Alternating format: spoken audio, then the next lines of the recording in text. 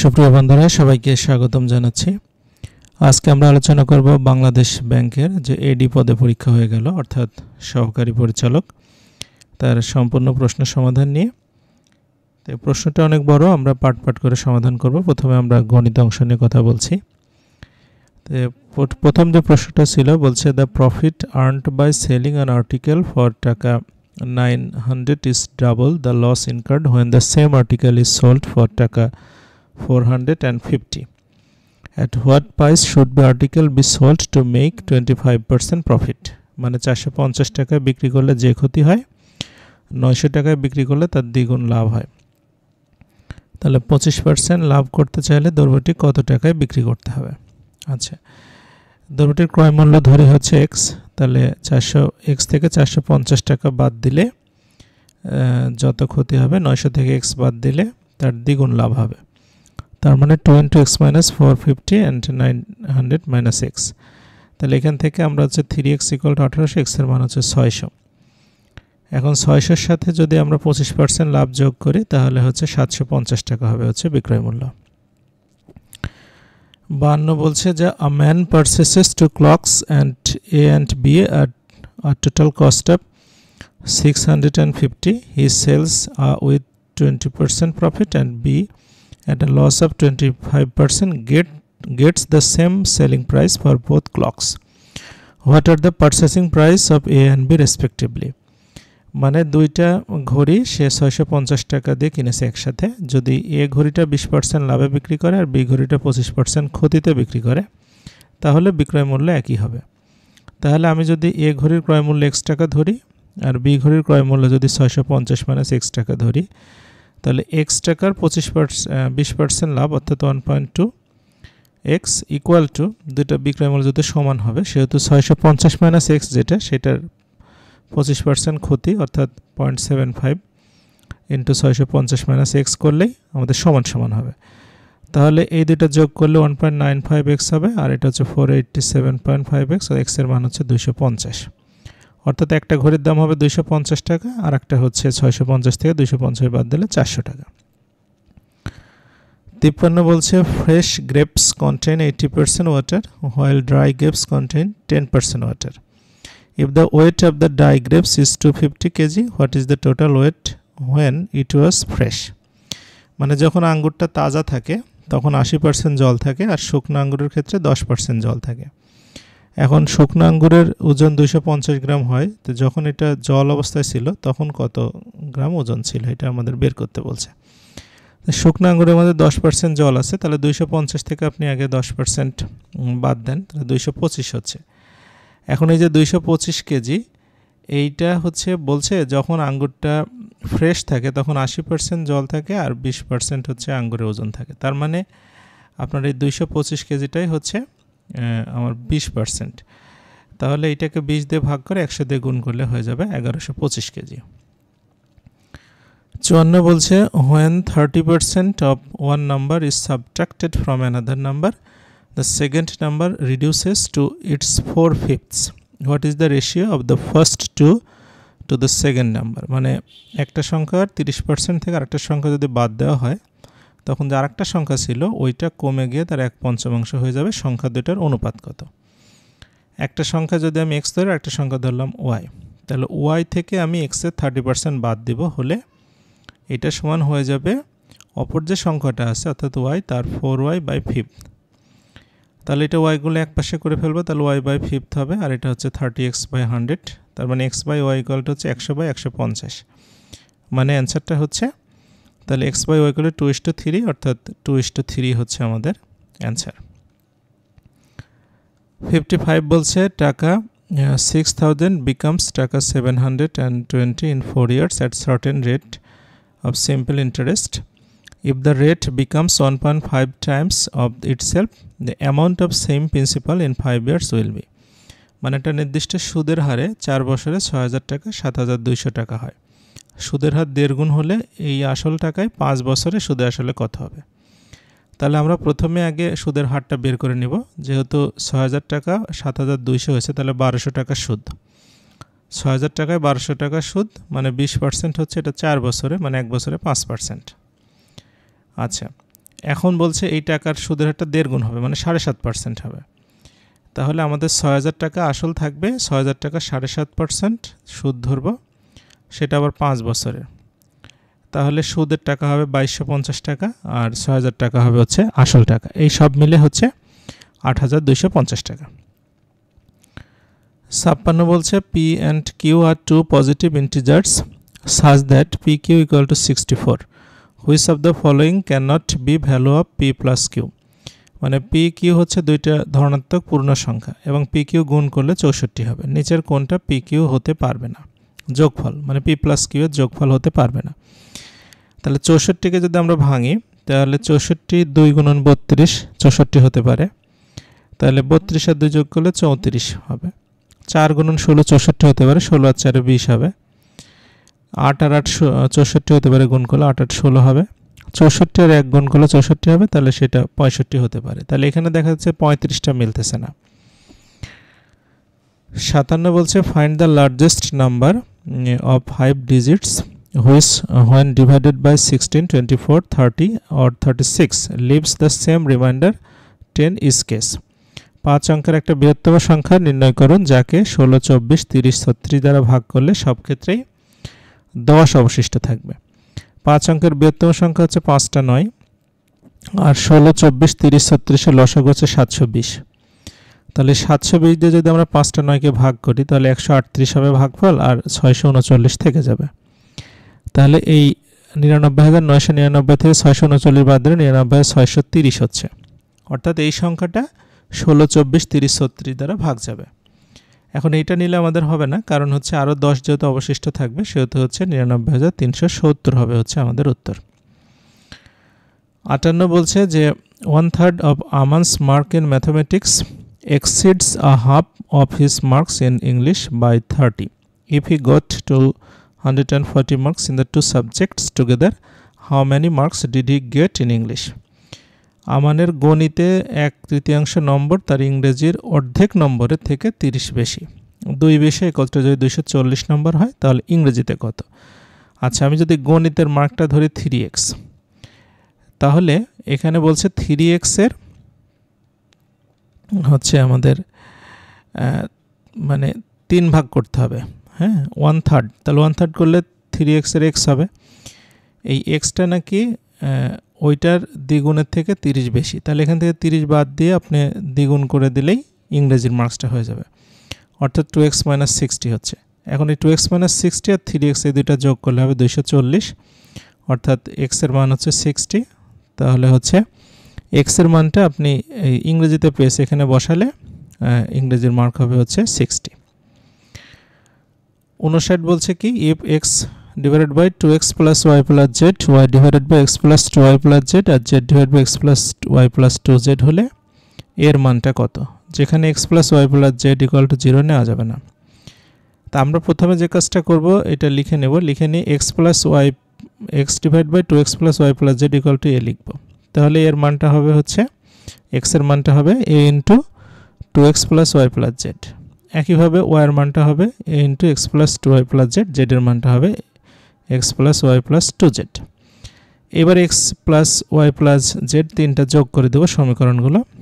তাহলে এই পাশে হচ্ছে x plus y plus z, আর এই পাশে হচ্ছে 4a into x plus y plus z। তাহলে x plus y plus z z উঠে গেলে এর মানটা হবে হচ্ছে 1/4। আচ্ছা, 60 নম্বর বলছে if the average of m numbers is n square and n numbers is m square, then the average of m plus n number. তাহলে m নাম্বারের যদি গড় হয় n স্কয়ার, তাহলে টোটাল হবে mn স্কয়ার, আর n নাম্বারের গড় যদি হয় m স্কয়ার, তাহলে টোটাল হবে nm স্কয়ার। তাহলে এই দুইটা যোগ করে আমরা m plus n দিয়ে ভাগ করব। তখন থেকে আমরা mn কমন নিব, তাহলে m plus n থাকে, m plus n কেটে গেলে গড়টা হবে হচ্ছে mn। আচ্ছা, এরপরে বলছে p and q started a business in the ratio of 2:3. After 2 years, P left the business, but Q continued. After 3 years, he had a profit of taka to 26,000. What was the profit of P? মানে P আর Q দুজন ব্যবসা করতেছে 2:3 রেশিওতে। 2 বছর পরে P চলে গেল, আর Q হচ্ছে 3 বছর পরে চলে গেল। চলে যায়নি, মানে সে আছে। 3 বছর পর প্রফিট হলো 26,000, তাহলে পি কত পাবে? তাহলে প্রথমে যদি আমি পি এর মূলধন ধরি 2x, কিউ এর ধরি 3x, এই 2x মূলধন খেটেছে 24 মাস আর 3x মূলধন খেটেছে হচ্ছে আপনার 36 মাস, 3 বছর। তাহলে অনুপাতটা হচ্ছে 4:9। তাহলে এই 26,000 টাকার 4:9 মানে 13 ভাগ হবে, হয়ে পি এর ভাগটা হবে 4 ভাগ, অর্থাৎ 13 দুগুণে 26 আর 4 দুগুণে 8,000 টাকা। 62 বলছে square park is surrounded by path of uniform wide 2 metres all around it. The area of the path 288 square meters. Find the perimeter of the park. একটা বর্গাকার পার্কের চারিদিকে 2 মিটার প্রশস্ত একটি রাস্তা আছে। রাস্তার ক্ষেত্রফল হচ্ছে 288 বর্গমিটার। তাহলে পার্কটির পরিসীমা কত? পার্কটির যদি এক বাহু ধরলাম হচ্ছে x, এখন যেহেতু 2 মিটার করে চারপাশে রাস্তা আছে, তাহলে বাইরের পাশের হবে x + 4, অর্থাৎ x + 4 whole square minus x square equal to 288 হবে।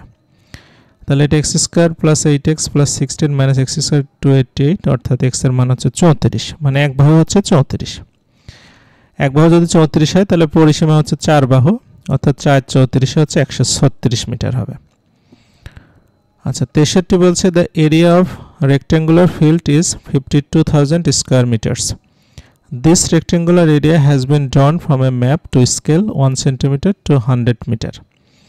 The length of shown is 3.25 cm on the map. The breadth of the rectangular field is, মানে একটা আয়তক্ষেত্রের ক্ষেত্রফল 52,000 বর্গমিটার। মানচিত্রে দেখা যাচ্ছে যে 1 সেন্টিমিটার সমান 100 মিটার ধরে ওরা।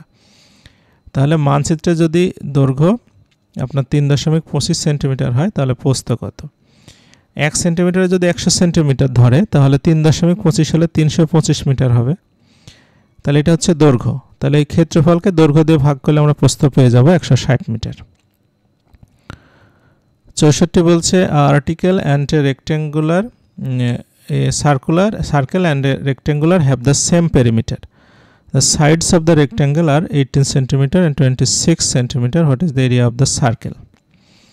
আচ্ছা আয়তক্ষেত্রের পরিসীমা বৃত্তের পরিসীমার সমান। আয়তক্ষেত্রের পরিসীমা হচ্ছে এখানে দেওয়া আছে 2 বাহু 18 আর 26, তার মানে পরিসীমা হবে 18 যোগ 26 গুণন 2, অর্থাৎ 88 মিটার হবে। এটা বর্গমিটার না, মিটার হবে। তো এই যে মিটার, এটাকে আমি হচ্ছে বৃত্তের পরিসীমা হচ্ছে 2 পাই আর, তো এটা সমান যদি লিখি তাহলে হচ্ছে 2 পাই আর, তাহলে আর এর মান হচ্ছে 14, পায়ের মান 22/7 বসায় দিলে হবে। তাহলে এখানে আমাদের হচ্ছে বৃত্তের ক্ষেত্রফল পাই আর স্কয়ার, অর্থাৎ পাই ইন্টু 14 স্কয়ার 196, পায়ের মান 22/7 বসায় দিলে হচ্ছে 616 বর্গমিটার। আচ্ছা 65 বলছে যে if 3 sides of the rectangle are 6 cm, 8 cm, 10 cm, then the altitude of the triangle using the largest side triangle as base. মানে এখানে যে 6, 8, 10 আছে, এটা অনেকে আবার সমকোণী ত্রিভুজ মনে করতে পারে, কিন্তু না, কারণ এখানে বেসকেই ধরতে হবে 10। তো সমকোণী ত্রিভুজের অতিভুজ হবে 10, এটাকে আপনার বেস 10 ধরতে হবে। তাহলে হচ্ছে এখানে এটা একটা বিষমবাহু ত্রিভুজ, তাহলে s minus a, s minus b, s minus c হবে হচ্ছে এটার ক্ষেত্রফল। s এর মান কি? 3টা যোগ করে 2 দিয়ে ভাগ, অর্থাৎ 8, 10 আর 16 যোগ করে 2 দিয়ে ভাগ করলে 12। এখন এটা আমরা বসাবো এর ভিতরে। আমরা জানি ত্রিভুজের ক্ষেত্রফল হাফ ভূমি গুণন উচ্চতা, তাহলে হাফ গুণন বেস মানে 10, মানে ভূমি হচ্ছে 10 গুণন উচ্চতা দেওয়া না, এটাই বের করব। তাহলে এখানে রুটের ভিতরে 12, 12 মাইনাস 10, 12 মাইনাস 6 আর 12 মাইনাস 8, তাহলে এটা ক্যালকুলেশন করলে হচ্ছে মানে 12 আর 2 বের হয়ে আসছে রুটের মধ্যে থেকে, অর্থাৎ 5 দিয়ে ভাগ করলে হবে 4.8, অর্থাৎ হচ্ছে উচ্চতাটা হচ্ছে 4.8। আচ্ছা 66 বলছে two feel a tank 25 buckets of water are required. How many buckets of water will be of the bucket is reduced to 1/5 of its present capacity. এখন দেখা যাচ্ছে যে আমার 25 বালতি পানি লাগে। এখন সেই বালতির সাইজটা যদি আমি 5 ভাগের 2 ভাগে নিয়ে আসি তাহলে কত বালতি লাগবে? তাহলে 5 ভাগের 2 ভাগে চলে আসলে মানে বালতি কত বালতি পানি লাগবে তার সংখ্যা বেড়ে যাবে, অর্থাৎ 2 দিয়ে ভাগ করে 5 দিয়ে গুণ করলে হবে। এখন 62.5 বালতি লাগবে। এরপরে 67 বলছে 3 boys agree to divide a bag of marbles in the following manner. The first boy takes one more than half of the marbles. Second takes a third of the number remaining. The third boy finds that he is left with twice as many marbles as the second boy. The original number of marbles is, মানে তিনজন বালক এক bag marble ভাগ করে নেবে। প্রথমজন নেবে যা marble ছিল তার অর্ধেকের থেকে একটা বেশি, আর দ্বিতীয়জন নেবে অবশিষ্ট যা থাকবে তার 3 ভাগের 1 ভাগ, আর তৃতীয়জন পাবে হচ্ছে দ্বিতীয়জন যা পেল তার দ্বিগুণ। মোট মার্বেল কয়টা?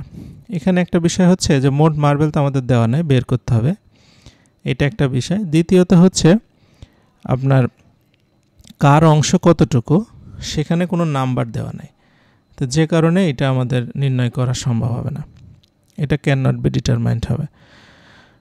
68 বলছে a cricketer whose bowling average 12.4 runs per wicket takes 5 wickets for 26 runs and thereby decreases his average by 0.4. The number of wickets taken by him till the last match, মানে হচ্ছে এখানে বলছে যে একজন ক্রিকেটার গড় হচ্ছে 12.4, মানে সে উইকেট দিয়ে 12.4 মানে হচ্ছে রান করেছে, গড় করেছে, এবং এই বলারের হচ্ছে পরে 5টা উইকেট দিয়েছে, 26 রান নিয়েছে। এটা দেখা গেল তার গড় 0.4 কমে গেছে। তাহলে শেষ খেলার ম্যাচের আগ পর্যন্ত তার কতটা উইকেট নিয়েছিল, আমি ধরলাম এক্সট্রা নিয়েছিল, তাহলে যেহেতু গড় 12.4 তাহলে 12.4 এক্স হবে তার মোট, এটার সাথে আরও 26 রান দিল, এবার গড় হবে আগের হচ্ছে উইকেট ছিল এক্সট্রা, আরও 5টা উইকেট পেল, তাহলে x + 5, এখন এইটা গড় সমান সমান কত 0.4 কমে গেছে, মানে 12 হবে, অর্থাৎ হচ্ছে 12x + 60, আর এখন 12.4 = 26, তার মানে x এর মান হচ্ছে 85, অর্থাৎ 85টা উইকেট সে লাস্ট ম্যাচের আগ পর্যন্ত নিয়েছিল। আচ্ছা, এরপরে আসি, বলছে the present age of the 3 people in the proportion of 4, 7 and 9. 8 years ago the sum of their ages 56. The present age of eldest person, 8 বছর আগে ছিল 56, যেহেতু 3 জন তাহলে 3 * 24 বছর বাড়বে, তার মানে বর্তমান হবে হচ্ছে 24 বাড়লে 80 বছর। এই 80 বছর ভাগ হবে হচ্ছে আপনার এই 4, 7, 9, তাহলে সবচেয়ে যে বড় তার হচ্ছে 20 ভাগের 9 ভাগ, অর্থাৎ হচ্ছে 4 নং 36 বছর। 70 বলছে in a class of 65 students, 4 teachers, each student got sweets that are 20% of the total number of students, and each teacher got sweets that are 40% of the total number of students. How many sweets are there? মানে এখানে আমাদের ক্লাসের ছাত্র আছে হচ্ছে আপনার 65 জন, প্রত্যেক ছাত্র মিষ্টি পাবে 20%, মানে 13টা করে, তাহলে মোট হবে 845টা, একজনই 13টা করে পাবে। আর টিচাররা পাবে হচ্ছে ছাত্র সংখ্যার 40%, মানে 26টা করে, তাহলে 4 জন টিচার আছে তারা পাবে 104টা, এই 104টার 845টা মিলে মোট মিষ্টির সংখ্যা হচ্ছে 989টা। তো সুপ্রিয় বন্ধুরা, আমাদের অন্যান্য পার্টের সমাধান আমরা এখন আপলোড করতেছি, অবশ্যই আপনারা সাথে থাকবেন সে আশা করে আজকের মতো শেষ করছি। সবাইকে অসংখ্য ধন্যবাদ।